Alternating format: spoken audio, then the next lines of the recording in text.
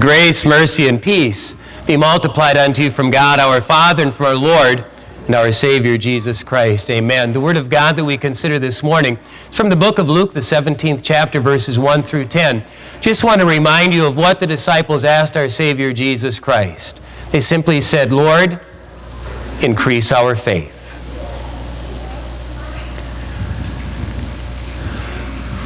Ongoing education is becoming, I think, more and more prevalent in our society. Some jobs you have to have that master's degree, that PhD, in order to even have the job. And in so many other areas of work, there's got to be continuing education. Even in the trades, car mechanics, some construction workers, ongoing education, lawyers, tax preparers, doctors and nurses. Ongoing education is vitally important, if not essential. So then you just have to ask yourself, if ongoing education is so important for a brief time in my life, what about ongoing education for my spiritual life? For something that's going to last into eternity. So the disciples had the right idea, and Lord willing, we learn from them today that we say with them to our Savior Jesus, Lord, increase our faith. And the reason they said, Lord, increase our faith is so that they could see temptation and overcome it. And then Jesus adds another reason as to why we would want to pray, Lord, increase our faith, and that's simply so that we understand and come to appreciate God's grace, the love that He has for each and every one of us. So after the disciples listened to Jesus tell them a couple of things, they said, Lord, increase our faith. But before we look at their reasons for asking that question, for making that request, I want us to think of another reason for saying, Lord, increase our faith. Lord, help us to have faith, not just in something, but Lord, increase our faith in Jesus Christ as our Savior from sin. The importance of faith. Think of what the Apostle Paul wrote to the Romans. He said, a person is justified by faith. To be justified means that God looks at you and says, you're innocent. God looks at you and says that you're not guilty of anything wrong that you've ever done in your life. Faith receives. Faith receives as a free gift that forgiveness of sins that Jesus earned for the world, for the entire world when He died on the cross. Remember, John the Baptist said, look, the Lamb of God who takes away the sin of the world. Faith receives that gift of forgiveness. And when we have that, then we can have peace. Our guilt is gone because all our sins are gone. When that's true, there's another blessing to our faith in Jesus Christ. Our God simply said, salvation is found in no one else. For there is no other name under heaven given among men by which we must be saved. Faith in Jesus Christ. Faith in Jesus Christ, that He lived a perfect life because I couldn't. That He suffered God's eternal punishment for the sins because I couldn't. Because He offered to God that one acceptable payment for sins because I couldn't. Faith reserves for me a place in heaven's eternal glory. That's mine. That's yours. That's anybody's who believes in Jesus Christ. Heaven is our home. And for those two reasons, for that reason, we say, Lord, increase our faith so that I continue to hold on to Jesus Christ no matter how difficult or chaotic my life may be. But back to the disciples. They asked Jesus to increase their faith for a specific reason so that they could overcome temptation in their life. This is what Jesus said. Things that cause people to sin are bound to come. In other words, temptation is just going to happen. Nobody tempts me to sleep in to miss worship. It just happens. Nobody tempts a child to take the money off mom and dad's dresser. It just happens. Nobody tempts me to speed when I'm late for a meeting. It just happens. Temptation is just out there in the world. But this is what Jesus said then. He said, but woe to to that person through whom they come. Woe, a warning. Anybody who tempts anyone else to ever commit a sin, and we go, not me, Lord. Don't look at me. I never placed a temptation in front of anybody else. Really? Did you ever slide that alcoholic drink over to that person you knew already had enough to drink? Did you ever seduce anyone to have sex with you and they weren't married to you? Did you ever, when you were not old enough,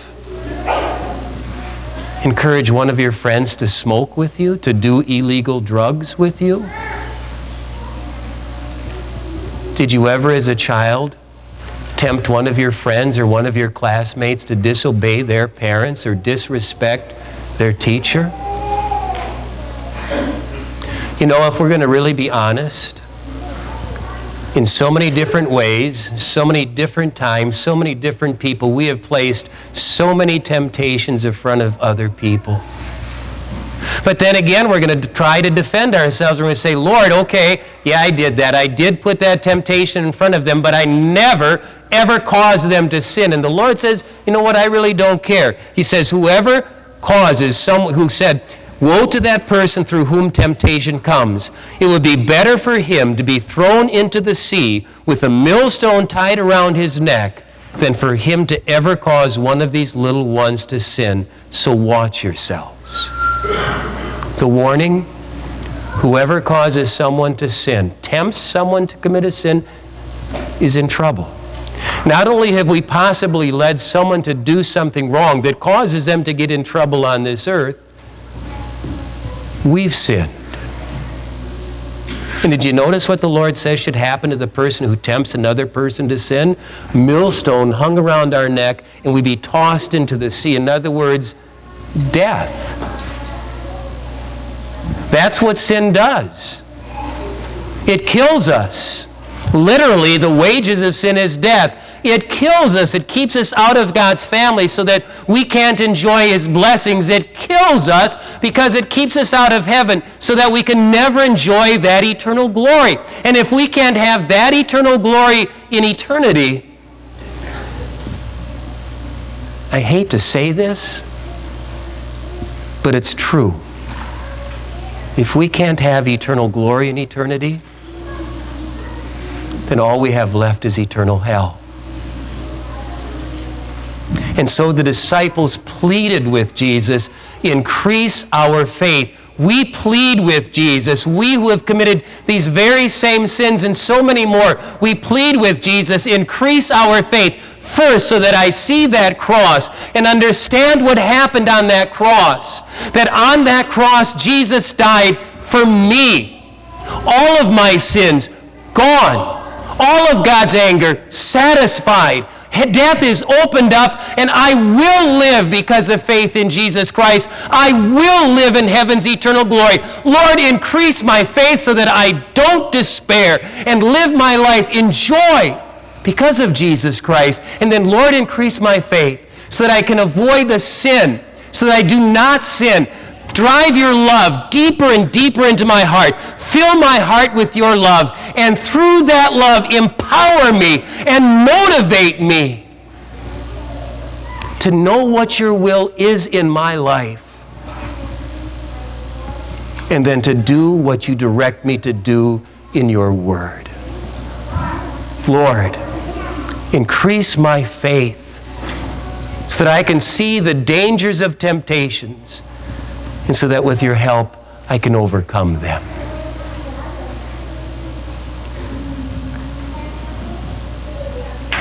Just don't make the excuse, okay? Listen to what Jesus said right after the disciples said, increase our faith. He said, if you have faith as small as a mustard seed, you can say to this mulberry tree, be uprooted and planted in the sea, and it will obey you. Sometimes perhaps, I'm not judging anybody, but sometimes perhaps we like to say something like this, you know, I'm a newbie Christian, I'm kind of a weak Christian, and as a result, Lord, I really can't be as strong and do what you want me to do. But what did Jesus just say? If you have the tiniest of faith, you could say to that piano, elevate, go to the other side of the room, drop down gently so that you don't break. Now, everybody's going to sit here and say, it probably won't happen. Jesus is just giving us a comparison, and he's simply saying, even the smallest of faiths, is unable to understand what God's will is for them in their life. It's able to overcome the temptation that we have in our life. But it still doesn't hurt to pray, Lord, increase our faith, so I truly do have the power to overcome temptation.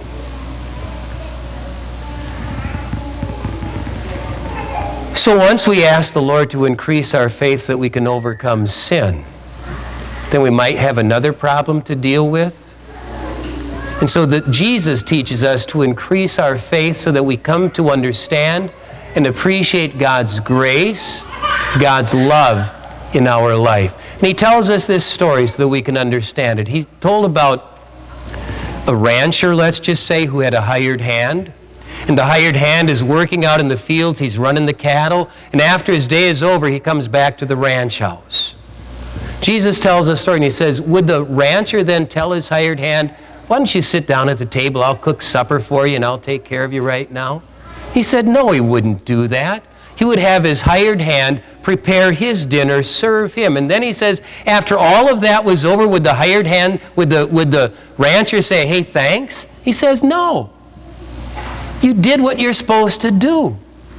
And so we say, Lord, increase our faith so that I don't get this idea that if I do what I'm supposed to do, that you're going to love me, that you're going to receive me into your kingdom. It's so easy to think. Don't your kids think that? I mean, really. You tell them, go clean your room. They clean their room and they come out and say, what? What are you going to give me? And I'll tell you what I'm going to give you. Absolutely nothing, because I just told you to do it. And that's the same thing here. Sometimes we think, Lord, if I overcome temptation, Lord, if I do what you want to do, you got to love me. You got to give me something. You've got to give me your love. You've got to give me eternal salvation. And Jesus says, no, it doesn't work that way. He says this at the very end. He said, so you also, when you have done everything you were told to do, should say, we are unworthy servants. We have only done our duty. Lord, increase our faith. Help me to understand that what I do in my life does not earn your love, but what I do in my life is an expression of my love for you. It's my way of saying thanks to you for your grace and mercy. Thank you for everything that you have done for me. Lord, increase my faith so that I understand it's not what I do, but it's what you've done. Help me to understand your grace. Help me to understand this word of yours, dear Lord, as the Apostle Paul wrote to the Galatians. It is by grace you have been saved. And grace simply means God's undeserved love for a sinful world. It is by grace you have been saved through, and I don't know if you know the next word. My son owes me a quarter. So if you say the right word, I'll give you the quarter that he owes me, okay? It is by grace you have been saved through, oh, too many quarters. Sorry. See me after church, and if you said the word faith, you got to be honest. You're in church, right? And I'll give you a quarter, okay? But it is by grace you have been saved through faith. And then it goes on to say, and it's not from yourselves. It's a gift of God. It's not by works. No man can boast. Lord, increase my faith. Help me to truly understand. It's not what I do. It's what Jesus did. Help me to understand that it's only by faith that I get that forgiveness. It's only by faith that I get to go to heaven. Help me to understand that, dear Lord. Then help me to understand that in response to everything that you did for me, I just want to live for you. I just want to obey you. And I just every day want to express my faith and my love for you. So I don't know. I don't know how many of you have done continuing education for the jobs that you have. If you got that PhD, if you got that master's degree, good. Maybe some of you just like to study for the fun of it, whatever. But good. Go for it. Enjoy it. But as you're doing that, what about your spiritual life? What about your eternal future? I pray that this is our prayer. Lord, increase our faith. Help me to see the temptations that are out there, and then give me the strength to avoid them. And then, dear Lord, help me to appreciate your grace, your love, which has led to my forgiveness, which will lead to my salvation. Lord, increase my faith so that I might live for you here and live with you there in eternity. Amen. Please rise.